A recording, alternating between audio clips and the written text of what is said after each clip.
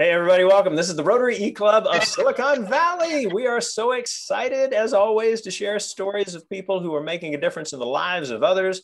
We are part of Rotary International. Rotary International, 1.2 million Rotarians around the world and 36,000 clubs who believe in service above self, in improving their communities near and far, and making a difference for those who might need it. Now, our particular club, based in Northern California, has about 60 members around the world. We are strewn across because we are both an online and an asynchronous club. If you're curious about that, contact us. We're happy to tell you more. One of the things that we're really into is looking for programs that are innovative, entrepreneurial, educational in some way. And today you're going to hear about a really beautiful program called AmpSurf. Our speaker is Dana Cummings. And Dana is a really interesting guy who has done lots in lots of different parts of the world. He is a Marine. He is someone who makes sure that opportunities come to those who have been affected by challenges in different ways. You read about some of these things on the intro, on the way in. And so what I'll do now is hand it over to Dana. Dana, we are happy to have you with us. Rushton, so happy to be here as well. And thank you for that great introduction and introduction of AmpSurf. And hello to everybody who's out there around the world tuning into this today. I just want to give you guys a quick little rundown on AmpSurf. So our mission is to promote, inspire, educate, and rehabilitate everyone with disabilities out there around the world through adaptive surf therapy and other activities. And we think that adaptive surfing is one of those sports where most people out there don't think they can do. So when we combine that with folks living with different conditions and disabilities and show them that they can do it, it really helps them to focus on their abilities and gets them motivated to get back to living an active lifestyle. Our vision, again, is for all people with disabilities to experience the freedom of adaptive sports without limitations. So we do things like we partner with different programs to create devices for people. We do clinics for surfing, and we just really get people out there. Who we are, we're a 501c3 organization. We're all volunteer, and we are made up of people that are living with lifelong disabilities like myself. I'm missing my lower left leg. A lot of retired fire, police, and military work with us. And of course, we're surfers. So we're a lot of surfers and community members at the different beaches and places that we serve. And then all of our instructors, we train them all. We have a certification program that we've partnered with the ISA, which is the International Surfing Organization, and we train everyone on how to be out there. So we make sure we keep everybody safe, from that kid who is living with autism to that veteran who served, in some kind of conflict somewhere in the world. We want to make sure we keep them safe so that they have a great time out there.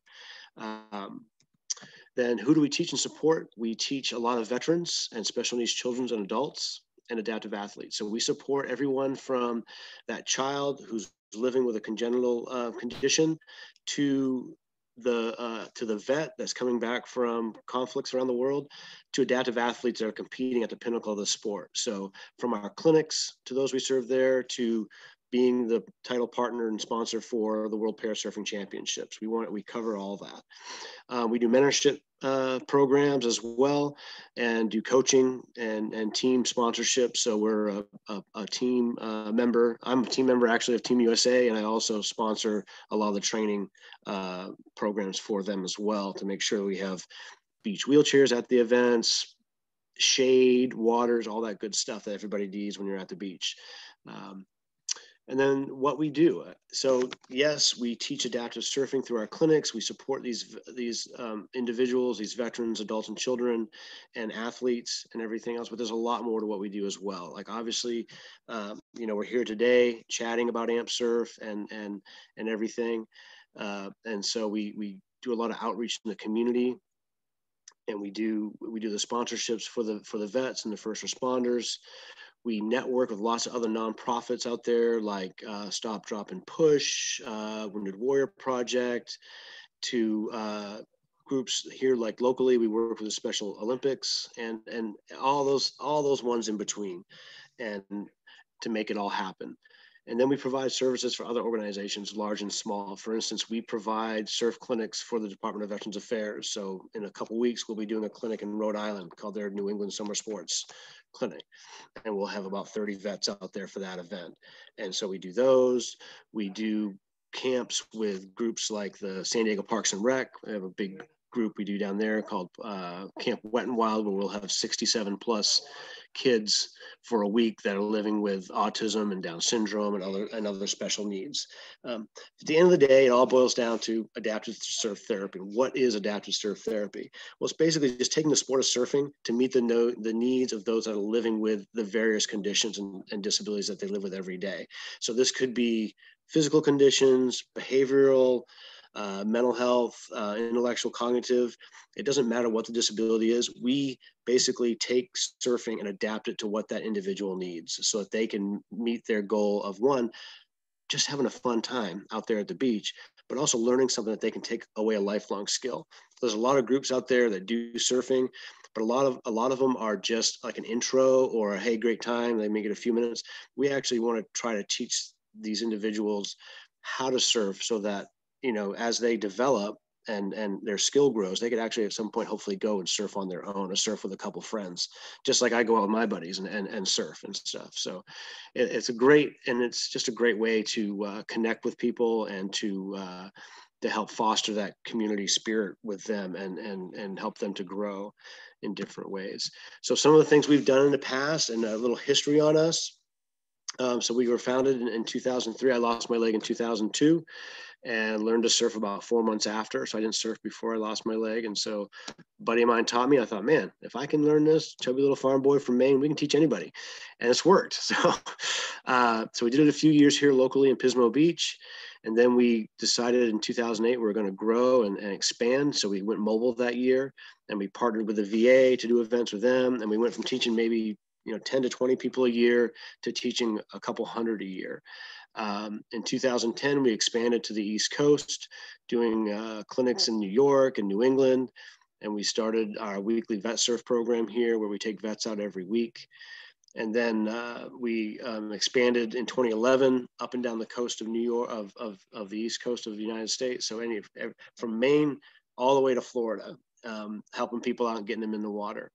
Then we established some new chapters through the years out in New York and New England.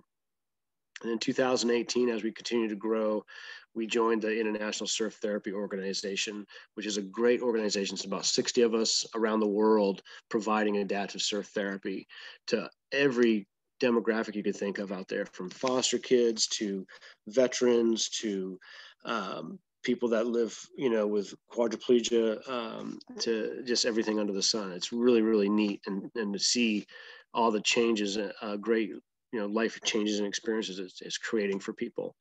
A couple of years ago, right before COVID kind of got us all, we expanded up in the Pacific Northwest for our 4th chapter. And so we have operations up there serving that area. Then last year was kind of our I don't know, the crowning moment for us as we've grown and coming full circle was doing the World Parasurfing Championships out of La Jolla. So just taking everything we've done with our clinics and supporting athletes at lower level events to doing the premier event for like athletes that are going to go eventually and compete in the Paralympics and stuff like that. As most of you know, I'm sure that surfing's in the Olympics this year for the able-bodied side of it. So the parallel side of that is the Paralympics. And so we're helping create the parasurfing venues for that. And excited to announce also that this year we're going to be doing it here in Pismo Beach. We'll be hosting the event and partnering with the city here as the title partner for the event and holding it here. So we'll have about 30 to 40 countries, bringing anywhere from 150 to 300 athletes, coaches, and conditioning folks to hold that event. And then again this year, we've launched other programs as well. We've launched a surf shuttle, so we're bringing vets in from the Valley here in California, bringing folks out to experience the surf that can't afford the cost of driving 2+ hours each way and stuff like that. So we partnered with a group called Stop, Drop, and Push to create a surf shuttle for everybody coming out from the Valley and stuff, and that runs every week. We did our first women's only Veteran Surf Project event this year to focus on women that have suffered different things in the military, everything from military sexual trauma to other disabilities and conditions that they may have had happen. And as I said previously, we're going to be hosting the World Championships here in Pismo, and then we're training adaptive surf instructors now with our partnership with the ISA all over the world. And so we've already so far we've trained new instructors in 30 different countries, countries as far away as Russia and Iran. We had 3 instructors in Iran actually take the course, and we're teaching people in Europe, South America, South Africa, and worldwide. It's just really amazing to see that program of ours grow so well and expand. And we've done that with our partnership with the ISA. How it all gets done, a lot of community involvement, lots of working with different partners, doing presentations with groups like Rotary. Here's a great representation of a lot of the groups we work with. So it's groups big and small. Our biggest partner is the VA. And then, it also helps. We try to get as much media coverage as we can, because that, gets the word out to more people and gets us, more participants, volunteers, and sponsors. And that's the big thing with us, is that we don't exist without our 3 key groups. And that's our participants, our volunteers, and our sponsors / partners out there. And then we, of course, like every other nonprofit on the planet, we gotta pay the bills. So we do a lot of fundraising, grant writing, everything from golf tournaments, poker runs, to bowling stuff. So it's a lot of fun. It gets a lot, there's a lot that goes on with it, but it all comes together really well and ends up providing just a phenomenal program for the participants that come out and surf with us. If you get a chance, Rushton's going to send out, I think, a link to this presentation. There's some videos here you can check out. And they really show everything from the clinic aspect of the program to the competition aspect of the program. And I think there's a short video you guys were all able to see previously, and hopefully that gave you a good preview of what the program does and how we do it. So when you get a chance, check these out. They're really, really informational, and you'll enjoy them. And then I just want to say to all of you, thank you so much for having me on.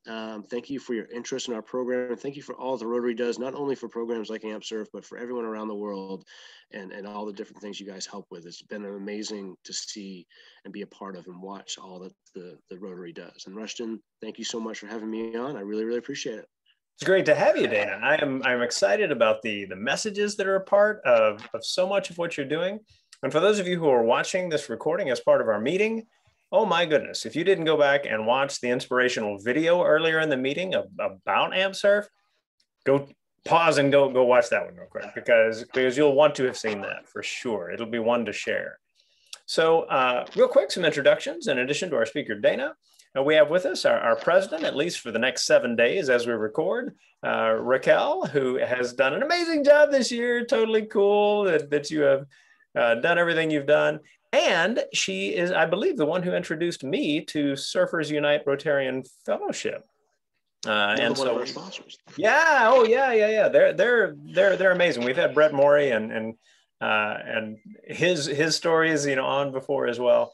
Great stuff. So, my name is Rushton. I am the charter president of the eClub of Silicon Valley, and I'll start the questioning first. Dana, when we think about the scope of the work that you do here, there's all of the sponsorships. That's been a real big help as well, clearly. But in thinking about making the organization sustainable over time, what would you say is the biggest challenge for going from being a group of all volunteers to perhaps something that is much more structured as an organization? Yeah, I mean, the biggest challenge is always getting the volunteer support out there and getting the partnerships and sponsorships. I mean, I think most nonprofits have to share that, and I mean, I tell some people sometimes I feel like I'm a politician and I'm constantly running for office and running in fundraising, but it's just part of it's part of what it is. We've actually deliberately tried to keep it all volunteer, just because we want to keep the focus where it should be. And there's lots of organizations that have paid staff and everything else, and we have a couple paid staff, but we try to keep it as a minimum so that we're pumping everything back into the program and it doesn't become, we're going to make sure we make payroll type of thing. And so that's always a balancing act and a challenge. It's one of those things where we try to stay that community-based grassroots operation, but we're a national organization. So it is really a big balancing act for that. All right. Raquel, you may have some thoughts on the program based on your long experience with Surfers Unite. Yeah, I actually met Dana after the para surfing championship, and thanks to Brett Murray. So I think it's the beauty of Rotary that it kind of connects you with different organizations. I've been hooked up to adaptive surfing since my first event a couple of years ago with Life Road Fun.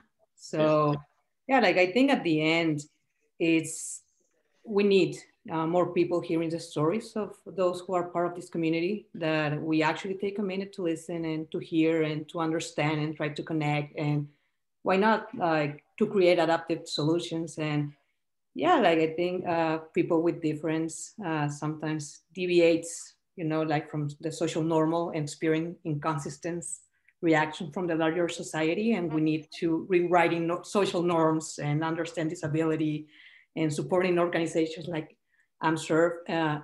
For me, it's been a really interesting experience, especially because I'm half of my time on the other side of the border, but right now COVID doesn't allow me to cross to the US. So my volunteer activity with AmpSurf is been a little bit different. I actually miss the surfing part, obviously, but the connection. But if you guys to all of those who are listening to the recording and sharing with us, go and look for these organizations, look for AmpSurf, it's amazing. And I'm so grateful that Dana allowed me to be part of this as an advisor, and I'm learning, and I hope that at some point we can do more for the community. I think we need that, especially right now in these times. Yeah. Well, and that's the thing too, is that, I mean, we're not doing anything down where you're at right now, but there are a ton of other great organizations. Just think of it, like I was saying with the ISTO, the National Surf Therapy Organization, there's 60 groups there. So wherever you're at in the world, you can probably find somebody to plug into. And, of course, we want everyone to come be a part of our events, but if you can't, by all means, please go and support these other groups and be a part of them and help those folks there, because, it always takes it takes a village. It really does take a village to make it happen. So I would just encourage everyone, if we're not in your area, please reach out to someone that is and get involved, because you'll always walk away with more. I always, we have volunteers that have been with us almost 20 years, and they're not getting paid. So they're getting something out of it. And I always tell people the volunteers get just as much, if not more, out of it as the participants, because you can't help but feel great when you see someone ride that wave for the first time and that huge smile on their face. It's just amazing. Yeah, I think even if you like surfing or not, just go to an event, volunteer in any capacity, and you're going to love it. For me, I've been volunteering in different events, and by far, adaptive surfing has been the highlight. It's amazing. Yeah. Well, you bring up a great point too, is that so everybody out there knows you don't have to be a surfer to volunteer with us. If you can hand someone a bottle of water on the beach, you can volunteer with us. Obviously we love it when we've got more surfers involved and people that can help in the water, but we've got so much that happens on the beach, from check-in to, when they come out of the water, handing somebody a towel or a bottle of water. So if you can come down to one of these events, or one of our events, somebody else's event, you can always help. You don't have to be a surfer to do it. You can help out in so many ways. So speaking of events, you mentioned this event that's coming up in Pismo Beach. I'd love for you to talk a little bit more about that. When it is, what kinds of things you're looking for in terms of volunteers, things like that. Yeah, so we're really excited. So it's the World Parasurfing Championship. So these are all athletes representing their different countries, and they'll be coming here. So we're expecting between 30 and 40 countries to participate.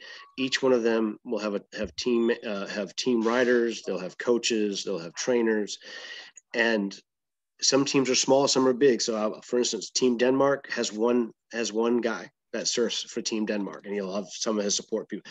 Teams like Team England, Team Australia, Team South Africa, they'll have 16 athletes with 10 more support staff and stuff like that. So they'll all come here to surf and become crowned world champions. And all these athletes are vying for spots to be on their team's representation for when surfing is in the in the Olympics for the Paralympics. And so every sport that's in the Olympics or the Paralympics has some kind of world championships that happens around the world. So whether it be tennis, gymnastics, whatever. So this is surfing's version of that for the Paralympics. And again, all these folks are coming in, so it takes a ton of people. So we're really actually hoping to partner with local Rotaries here to help provide lunches. So for years, our local Rotaries here in Grover Beach, 5 cities, and Pismo have provided lunches at our Learn to Surf clinics. So we're really hoping this year that we can get all the local Rotaries together and partner with us to provide lunch each day for all these athletes and their trainers and stuff. And so that's a great way you could get involved. And heck, if you're coming from around the world and want to have a great place to come vacation, come to Pismo Beach and be a part of this event. It's beautiful here in December. The water's a little chilly, I won't lie, but it'll be a great time, and you'll be able to experience something that's just an amazing thing. And it is literally a worldwide event when it all comes together. What are the dates? I'm sorry, the dates are December 4th through the 13th for that event. Competition, I believe, will be the 6th to the 11th. All right. Yeah. And so those who might want to get involved in some way, do they contact AmpSurf? Do they go to ampsurf.org and contact us, or how does it work? Yeah, they can go to ampsurf.org. They can just shoot us an email at surf@ampsurf.org.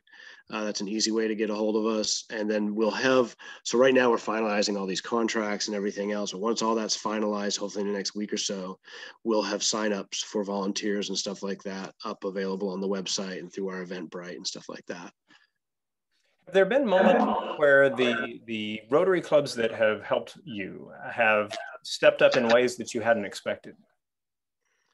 Yeah, I mean, it's always been an amazing thing. So like one of the local Rotaries, I want to say it's the AG Rotary, they came to us, so they raffle off a motorcycle or a car every year, and they're like, hey, we really want to give you guys some money from this if you want to get involved and help us with this. So we partnered with them in selling tickets to this raffle car and stuff. And then we did one year a motorcycle, and the fact that they've stepped up to do like the lunches and stuff at the clinics. Like when I first presented them, I had no idea they were going to do that. And it was such a great thing to have that weight lifted. For the big event that they've done that with us is our Operation Restoration event, where we've had anywhere from 40 participants and 140 volunteers. And to have them step up and handle all that as far as feeding that group and stuff, it was a huge burden lifted off of our team and everything. And those are just a couple examples of ways that Rotary has really stepped up and been a part of us. And one of our board members, another one of our main board, is also a Rotary member and president of a local Rotary here. So Rotary has just been a great partner for many, many years for us. Very cool. So when thinking about having different groups come together, I'm wondering about the connection that you might have with schools. So, you have students who might be students who have learning challenges of one description or another. Do you work with schools in order to identify students who might be good candidates for AmpSurf programs? Yeah, we do. So we've worked with there's a school just up the street here called the Judkins Elementary School. So we present to them every year and stuff, and they've sent kids down, and then we send out stuff to all the local school districts and stuff like that. So we always find kids that could benefit from our needs through these different connections and stuff. And not only here, but like working with the city of San Diego and their Camp Wet and Wild, we have people from all over the country reach out to us, and we'll direct them, hey, if they're in this area, go through this program to get to us. And just yesterday I had a woman call from a school in New York wanting to sign up their kids to come out to events, and she's actually sending 4 students to the clinic in New York this weekend and stuff. So we're always trying to partner with more and get more schools involved in the program. Fantastic. Raquel, do you have another question or comment? No, I'm good. I'm more than as a thank you for being with us and accepting the invitation. I really enjoyed the program, and I hope that everybody that is looking right now is watching us enjoys it too. So yeah, reach out. And as Dana said, like there's a lot of organizations that you can support. So yeah, it's just a matter of putting yourself out there. Yeah. Well, thank you for having me. I appreciate it. Absolutely. What I'll do is I'll wind things down and then hand it back to you for a final word in just a moment. For all of you who are watching this as a part of our meeting this particular week, we are happy you're with us, and we hope you'll let us know that you are here. So there is a little space for you to be able to put in your name and your email address. Rotarians, that'll generate an email you can pass back to your club secretaries to make up a miss. If you are working to keep 100% attendance in Rotary, and all of the regular inspiration that comes with that. So hopefully that is a thing for you. And then a little farther down the page, you see our forum. It's an opportunity to tell us what you think of this program, of the inspirational video you saw, of the other elements of the meeting as well. We would love for you to engage with us in that space. You can reply to what other people have posted as well. We hope that will be part of how you engage with our Rotary Club as a part of this experience. As we always do, we hand it back to our speaker for a final word. So Dana, I hand it back to you. Thank you, Rushton. Appreciate it. My final word is if you can't get involved with our program, if we're not local to you, find one that's local to you. It will change your life and you will feel so great about giving back. And we always ask the participants, who's the best surfer in the water? It's the one with the biggest smile. And that's also who the best volunteer is. You will love it and you will get so much out of it. And please check us out, learn more about us, ampsurf.org. And thank you all so much. Thank you, Dana. All of you, take a look at the links that are just below this recording. Follow them and learn more. We hope we'll see you next week.